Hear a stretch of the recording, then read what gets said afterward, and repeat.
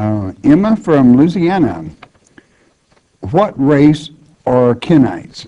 Or are they people of all races that do not believe Jesus? When you say the word Cainite, it's a Hebrew word. It's only transliterated. When you translate it, rather than transliterate it, you're saying the children of Cain. That is a race, that is a people, and they are very real, and they have mixed and scattered all over the world. They have done that. Let's see. And, well, let's see here. I think, how was the races of the sixth day created? Just like the eighth day were. God, from the same clay, he made man.